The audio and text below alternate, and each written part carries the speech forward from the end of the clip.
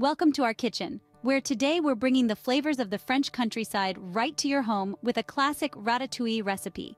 This colorful medley of vegetables is not only a feast for the eyes, but also a delight for the palate. Let's start with our fresh ingredients: a plump eggplant, crisp zucchinis, a vibrant bell pepper, juicy tomatoes, and of course, onions and garlic for that aromatic base. Begin by washing and chopping your vegetables into bite-sized pieces.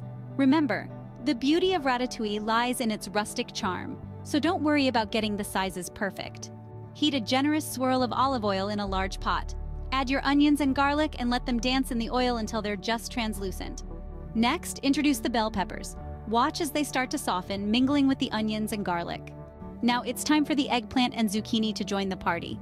Give them a good stir and let them cook for about 10 minutes.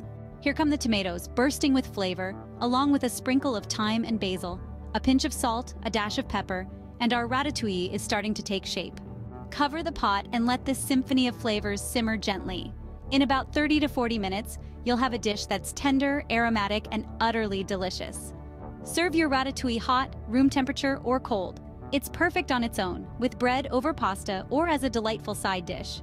A sprinkle of fresh parsley and voila, your ratatouille is ready to transport you to the heart of Provence.